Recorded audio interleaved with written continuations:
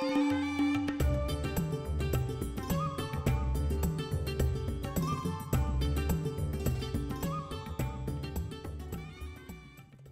and welcome to our series on 3-dimension geometry. In our previous lessons, we talked about line in space. Today, we will discuss equations of plane. Plane, as the literal meaning of the word goes, suggests something which is smooth, and that is how we define plane in more technical language as well.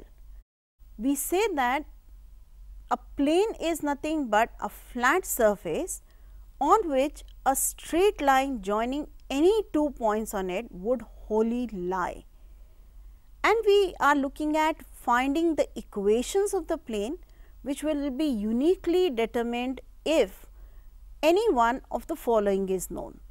The first one is if I know the normal to the plane and its distance from the origin.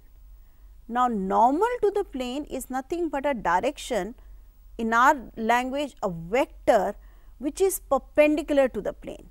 So, if I know the normal and I know the distance of the origin from the plane, then we are looking at a possibility of finding the equation of the plane. The other possibility would be if I know a point on the plane and the normal to the plane. Third possibility would be if I know 3 non-collinear points through which the plane passes.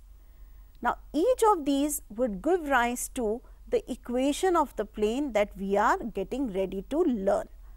Starting off with the first one, equation of plane in normal form.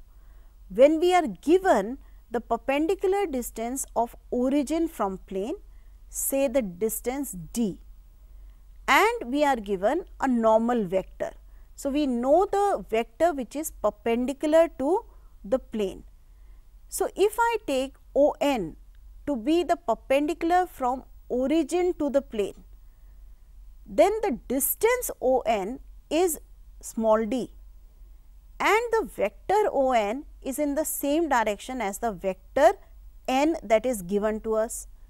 Therefore, vector ON will be d times the unit vector along the direction of the vector n. If I take P to be any point on this plane with position vector r, then I know that the vector ON, which is perpendicular to the plane, will also be perpendicular to the vector NP that is contained in the plane.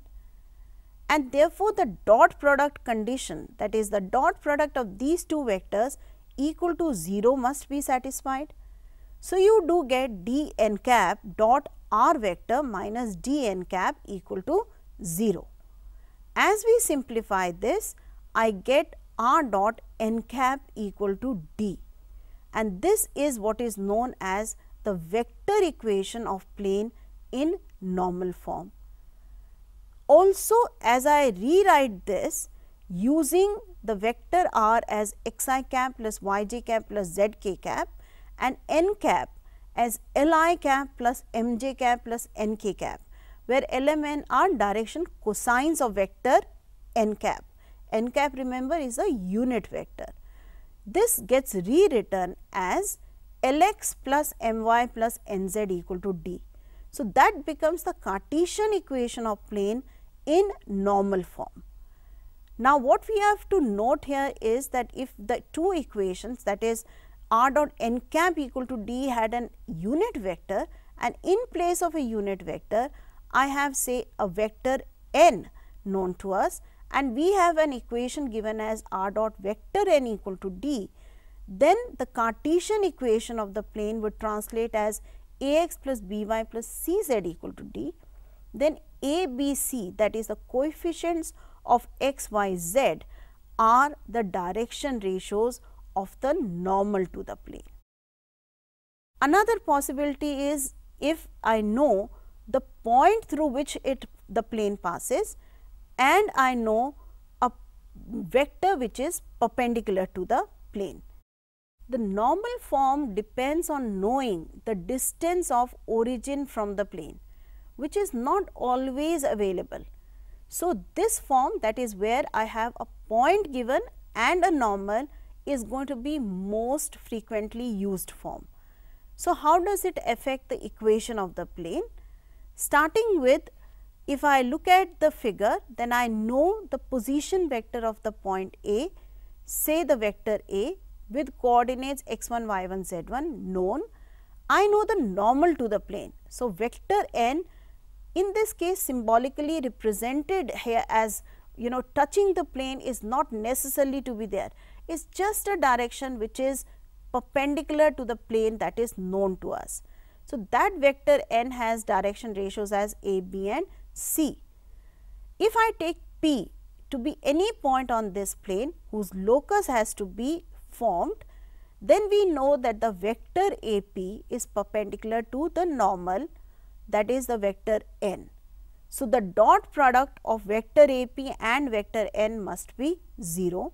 So, vector r minus vector A dot vector n must be equal to 0, and that gives rise to what is known as the vector equation of the plane. You may simplify this further and write as vector r dot vector n equal to vector A dot n, but it is perfectly fine to look at it like this as well.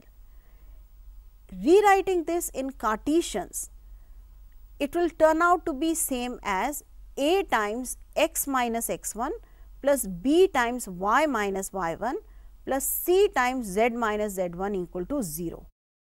And therefore, that becomes the Cartesian equation of plane passing through the point x1, y1, z1, having normal with direction ratios a, b and c.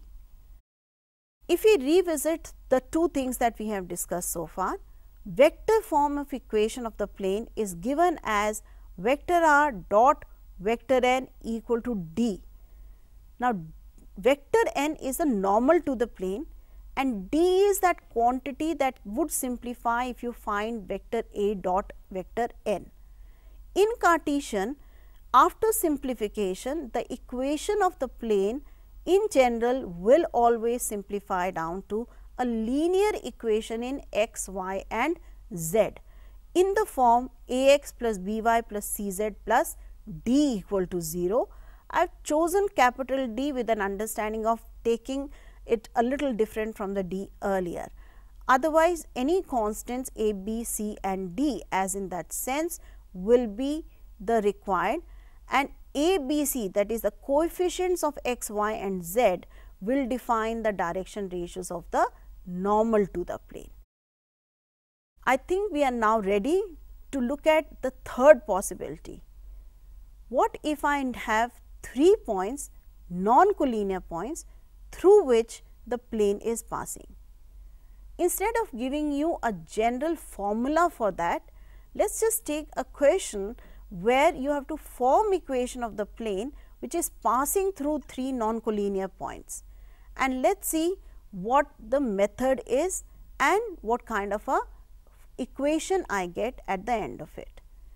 The problem here states that find the vector and Cartesian equation of the plane passing through the points A with coordinates 1, -2, 5, B 0, -5, -1, C -3, 5 and 0.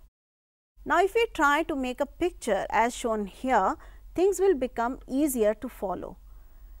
If you take 3 points on the plane, say as marked here A, B and C, then we know, since by the definition and the characteristic of the plane, the vector AB and the vector AC will completely lie on this plane. And so, the direction which is the normal, which is much required to find equation of the plane, the direction of the normal will always be perpendicular to the vector AB and the vector AC both. That is what will work as a key result and a concept. Let us begin with taking that vector n to be parallel to the cross product of vector AB and vector AC. Since vector algebra taught you that cross product of any two vector is always parallel to the given two vectors. and therefore, if I find the vector AB as position vector of point B minus position vector of point A, find position vector of C minus position vector of A to get vector AC, then find the cross product using determinant, I get the vector AB cross vector AC to be 57 times I cap plus 19 j cap minus 19 k cap. So, normal is any direction which is perpendicular to the plane containing these 3 points, and therefore, normal will be same as the vector AB cross AC. We did see that equation of a plane through a point is given as vector r minus vector a dot n. Now, vector n gets replaced with AB cross AC. So, we have everything ready to form equation of the plane, and that simplifies to be same as vector r dot 57I plus 19j minus 19k cap equal to negative 76, simplification of vector A and the vector n, which is along AB cross AC dot product, and therefore, simplification gives us the final answer as vector r dot 3I plus j cap minus k cap equal to negative 4 as the required equation. To rewrite this in the Cartesian form, all you have to do is replace vector r with xi cap plus yj cap plus zk cap, and the dot product will give me 3x plus y minus z equal to negative 4, which I can rewrite and simplify as 3x plus y minus z plus 4 equal to 0, and that is the required Cartesian equation of the plane.